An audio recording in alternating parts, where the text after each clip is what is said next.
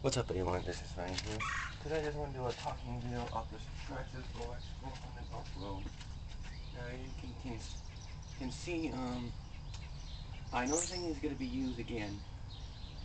So it wasn't used because of the trailer exactly, but here's the thing, I know this thing is going to be used ever since, like every single time of this machine, it's pretty much well it's been used ever since the time, and I say that because this thing is it's been well used. I know it's covered some mud a little bit because it's been well used sometimes, and a lot of the times that they really have how much you expect in this machine. But here's the thing: this machine has been used almost like every single day of use on this machine. But this thing has enough power to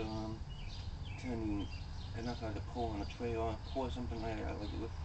But it's pretty much what I expect on this machine here, but it's pretty nice what we expected. But I'm surprised this thing turned out pretty good exactly. But it's just saying that it looks pretty good, you can tell, and then it's saying that it looks pretty powerful in my opinion. Yeah, well, I know this thing, I know we're gonna use the, but, surprised that the battery has not died on this yet, but I know it's gonna have to get charged again when it gets dead, but, you know, very nice looking machine in my opinion.